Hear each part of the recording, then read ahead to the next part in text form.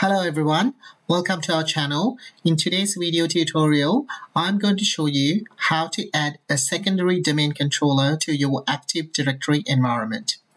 Right in front of you is my Hyper-V Manager, and in here I've got two servers.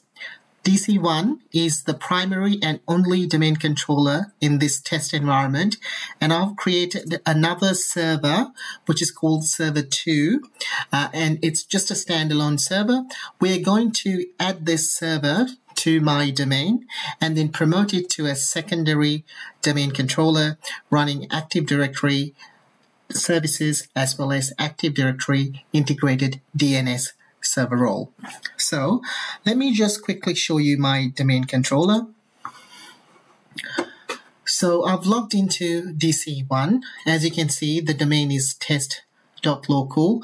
If I go to domain controllers OU, you will see DC1 is the only domain controller in this environment. And at the moment, this domain controller is running Active Directory domain services as well as Active Directory integrated DNS server role. Okay, so let me just switch to server 2. Right, when you're in server 2, click sysdm.cpl and click on the best match. This will open up System Properties window. In here, click Change to change from workgroup to domain. So I'm going to, first of all, make this server a member of the techtest.local domain, which is our test domain. Techtest.local. Click OK. All right, so now I actually wanted you guys to see this error. So this is a very common error that you may get when you try to add a new server to the domain. This is happening because of DNS. At the moment, this secondary server is getting its IP allocation from the virtual router. So it's got its own DNS settings. So what we need to do in this case is I'm just going to click OK and cancel this.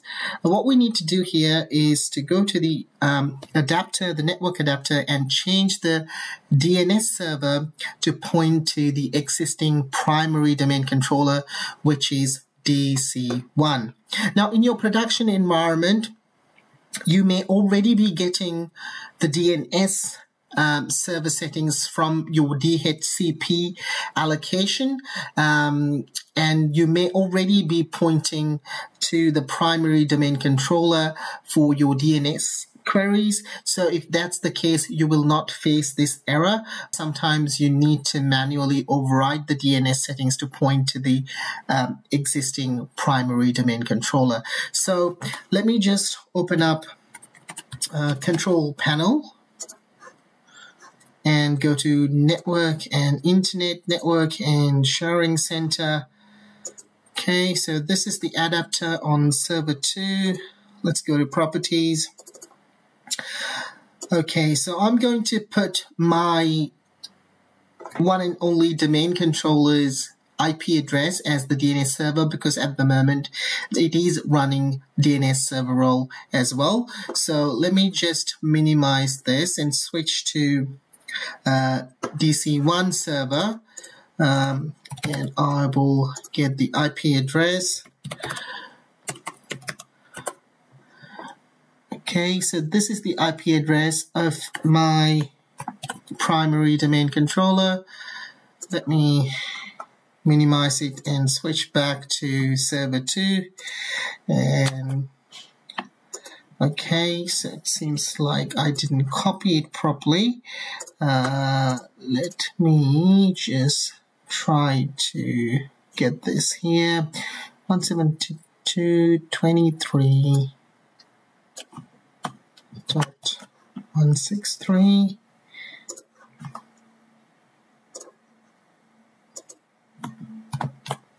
All right, there we go. And the alternate DNS server, I'm just going to put Google DNS as the alternate DNS server just for this testing environment.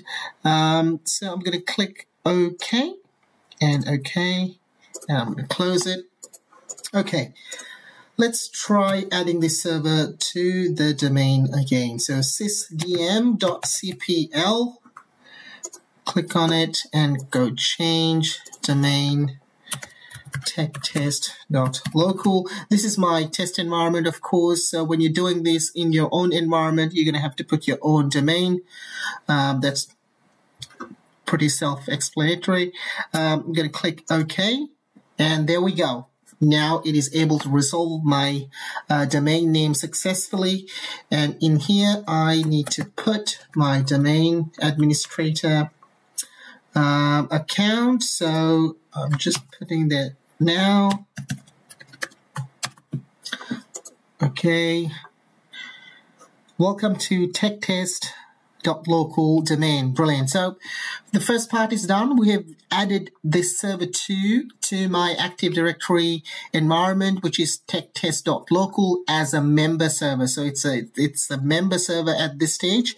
Now what we need to do is we need to restart this server, and then once it comes back up on, what I'm going to do is I'm going to install AD DS and DNS server roles. So it will be identical to DC1 by the end of this video.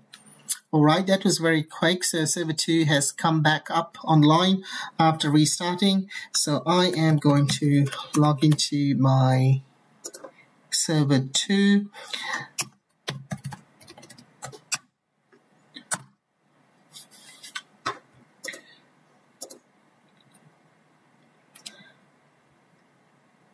Okay.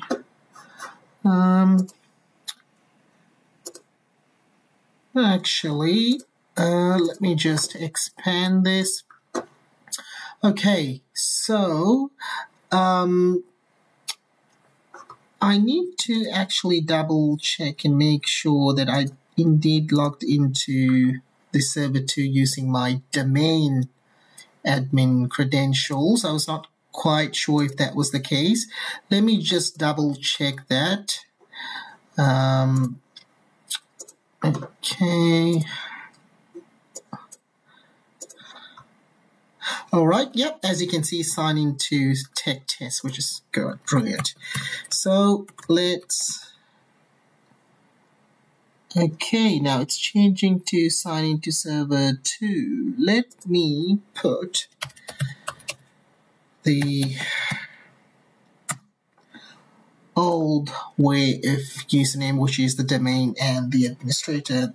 That way there's no confusion. It's going to log me in using my domain admin account. Now I'm going to put the password. Okay. Let's wait for it to log me in. I'm not quite sure what happened to the resolution, guys. Let me just try and sort it out, because when I go expand the window, the actual display doesn't really expand for some reason. I'll need to take a look at it later, but let's carry on with the video. Okay, so let me just show it like this. Hopefully you guys can still see it properly. So we've logged into the secondary server, or server 2 in this case, using my domain admin account after adding it to techtest.local domain. And now I need to add roles. So in here, I'm going to add Active Directory domain services. Click add features, and then I'm going to add DNS server role as well. Click continue and go next, next, next, next.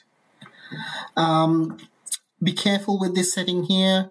If you select this as it says, it'll restart the server automatically.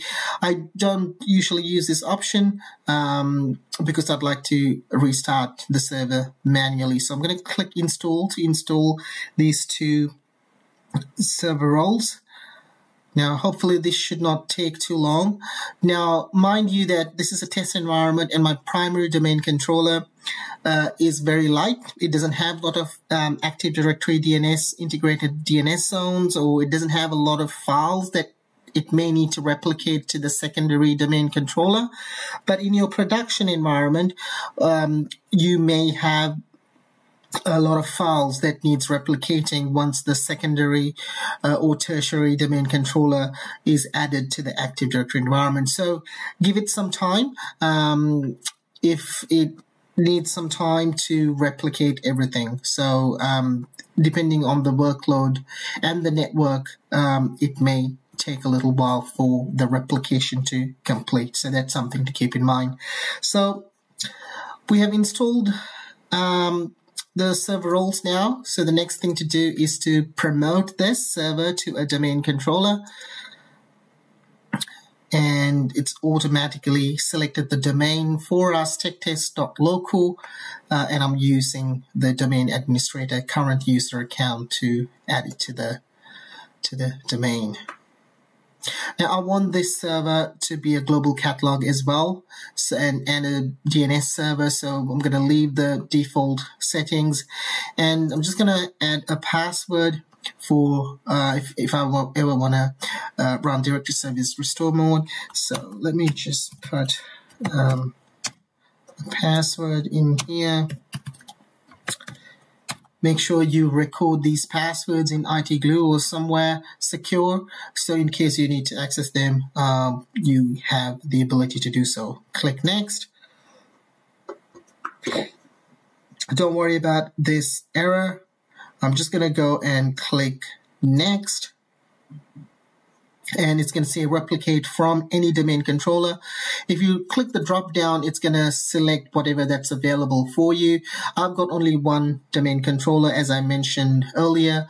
So I'm just going to leave it as any domain controller. But in your production environment, if you've got multiple DCs and you want it to replicate from a specific domain controller for whatever reason, you can select so, but just leave this setting at any domain controller and you should be fine. I'm just going to go click Next.